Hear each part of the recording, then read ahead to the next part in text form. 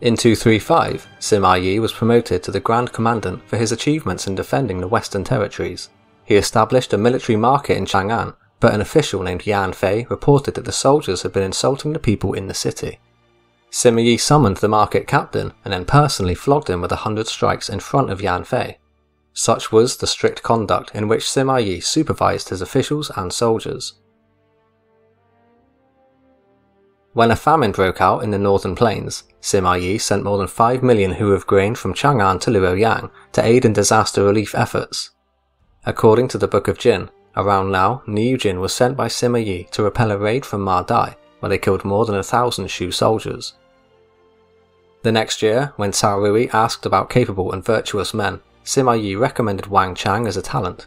He also presented a white deer he had caught whilst hunting to the emperor, who said, "When the Duke of Zhou assisted King Cheng, he presented white pheasants to him. Now you're in charge of Shaanxi and you present a white deer. Isn't this a sign of loyalty, cooperation, long-lasting stability and peace?" Contrary to the emperor's sign from the past, Gongsun Yuan rose up in Liaodong Commandery and declared independence. He had recently defeated Guanshu Jian, so in 238, Sima Yi was asked to lead an army to suppress the rebels. After analysing the situation, he stated the enemy would either flee, resist, or defend their capital city, the final option being the worst choice and most likely to be used. He said he would need 1 year to lead the troops to Liaodong, deal with the initial resistance, suppress the revolt, and then return to repose. As many men had already been conscripted into the army, forced into manual labour, or recruited to work on Cao Rui's palace construction projects, Sima Yi felt that launching an invasion would burden the common people too much and lead them to resent the Wei government. He advised the court to halt the projects to deal with more pressing issues first. And so it was that many elders, family members, old friends, officers and officials came to attend Sima Yi's ceremony at Luoyang's Ximing Gate. Niu-jin and Hu Zun served as his subordinates to command the 40,000 men who were about to go to war. During the extensive and lively festivities in which Sima Yi met with Sima Fu and Sima Shi, he began sighing, feeling emotional and dissatisfied, then sang a poem. Heaven and earth unfold and open up, the sun and moon are very bright, coming to a border meeting, a final effort in distant lands. I'm about to sweep away the dirty pack, returning to pass by the old hometown. Respectful and pure for 10,000 li, all are equal in every direction. Announcing success and returning at an old age awaits me, not my old hometown. Cao Rui saw Sima Yi off as he advanced out of the city with the army. Along the way, he was reinforced by Guanshu Jian's forces in Yu province, which included the Xianbi Auxiliary Unit, which was led by Mo Hu Ba. This unit had fragmented away from the other Xianbei chiefs after the fall of Bu Dugen and submitted to the Cao Wei dynasty. Gongsun Yuan requested reinforcements from Sun Quan, who eventually replied. Sima Yi is well versed in the military arts. He uses military strategy like a god and defeats all who stands in his way. I am deeply worried for you, my brother. According to Sima Yi's earlier predictions, the Wei army arrived on time. Gongsun Yuan sent his Grand General Bei Yan with Yang Zuo to build their camps along the Liao River and await Sima Yi's arrival. Many generals were eager to attack straight away, but Sima Yi countered that with this many enemy soldiers, the capital of Liaodong would be comparatively empty, so could be taken with ease. Hu Zun was sent with a decoy unit to the south with banners and drums, making it look like the army would move there with a large force. The enemy took the bait when Bei Yan took pursuit, but Hu Zun found his way across the river and then broke through the enemy line of defence. Meanwhile, Sima Yi had secretly crossed the river to the north, sank his boats, burned his bridges, built a long barricade along the river, and then started marching towards the capital. Foreseeing that his enemy would try to intercept them, Sima Yi made the appropriate preparations to win the incoming engagement. The opposing generals realised that they had been tricked and caught up with Sima Yi at Mount Shu one night. Bei Yan was ordered into battle, but was defeated by Sima Yi, who could now continue his march unopposed.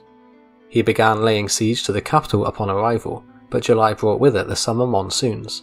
Heavy rain fell for over a month, so much that even the ships could sail the length of the flooded Liao River, from its mouth at Liaodong Bay all the way up to the walls of Xiangping. Sima Yi was determined to maintain the siege despite the water being several feet high on level ground.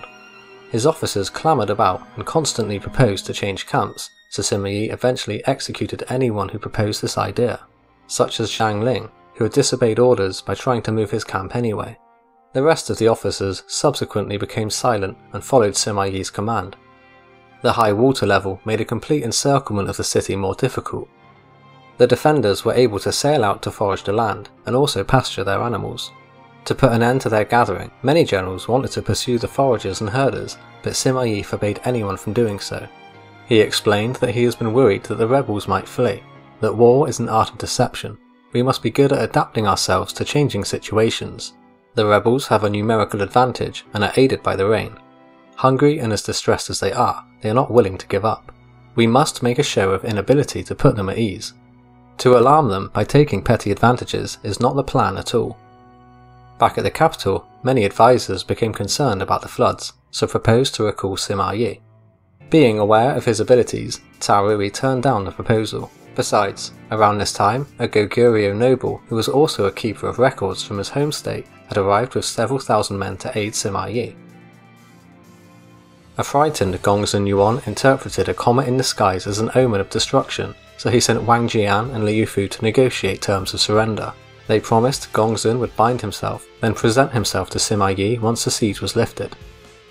Wary of Gongsun Yuan's double-crossing past, Sima Yi executed the two messengers and told him he requires an unconditional surrender.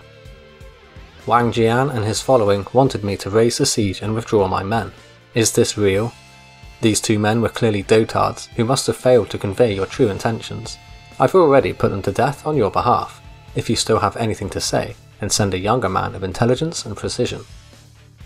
The next round of talks were quickly dismissed by Sima Yi as a waste of time when it was offered to have a hostage sent to the Wei court. In military affairs, there are 5 essential points. If you can fight, you must fight. If you cannot, you must defend. If you cannot defend, then you must flee. The 2 remaining options are either surrender or death. As you have not brought yourself before me already bound, you are determined to have death. As such, there is no need of sending any hostage. It should be noted that Sima Yi's previous suggestion of further negotiations was an act of malice that gave false hope to Gongsun Yuan.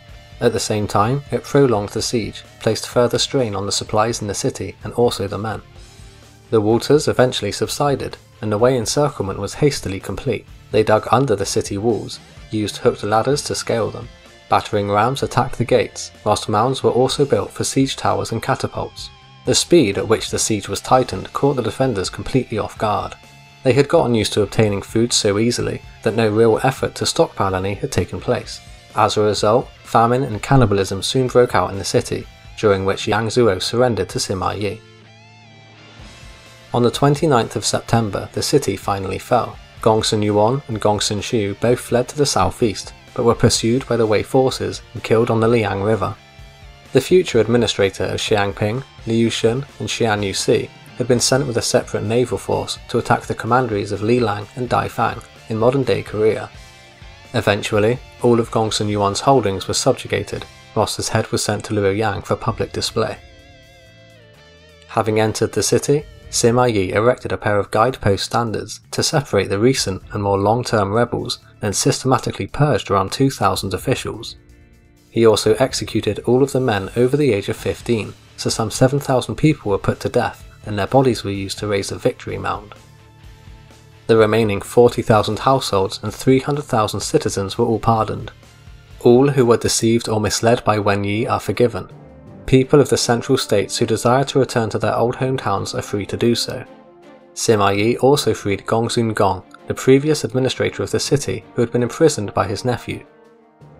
Sima Yi next visited the graves of the 2 loyal officials who tried to stop Gongsun Yuan's takeover, Lun Ji and Jia Fan. He rehabilitated their burial sites and erected new mounds over their graves. One night, Sima Yi dreamt that Cao Rui was on his knees on a pillow. He asked him to come have a look at his face, but it appeared different than usual. When he woke up, Sima Yi started to sense that something was wrong. Back at the capital, Cao Rui became seriously ill, but he had also originally planned to exclude Sima Yi from the regency. He wanted to appoint Cao Ye, Xie Hao Xian, Cao Shuang, Cao Zhao, and Xin Lang to help his adopted son Cao Fang administrate in his absence. But Liu Fang and Zizhi had disagreements with this, and they were able to persuade Cao Rui to change his mind. He finally decided to appoint Cao Shuang and Sima Yi as co-regents instead, whilst Qin Lang and the others were all dismissed from office. By now it was winter, and many of the soldiers were suffering at Xiangping, but there was a surplus of ru, so somebody suggested to give them to the soldiers. A ru is the traditional coat or jacket that people of the time often used to wear, either over or under a skirt-like garment. The padded coats are the property of the government. No one is allowed to give them to others without permission. After banning the coats, Sima Yi ordered for all the soldiers over the age of 60 to retire from service, and for the dead or wounded to be sent home. He then led the armies back to Luoyang, but sent an emissary before he left to arrange for Cao Rui to hold a victory celebration for him in Ji. Sima Yi had been rewarded with an additional county to his mark estate. When he was in Ji County, he received an order to return to Luoyang via a faster route through the Guangzhong region. He received 5 more orders within 3 days as he travelled by the way stations, so could see there was an urgent situation back at the capital. He used a light, fast-moving chariot to ride across the rest of the Beiyu region, stopping only once for a brief rest, enabling him to reach Luoyang the next day.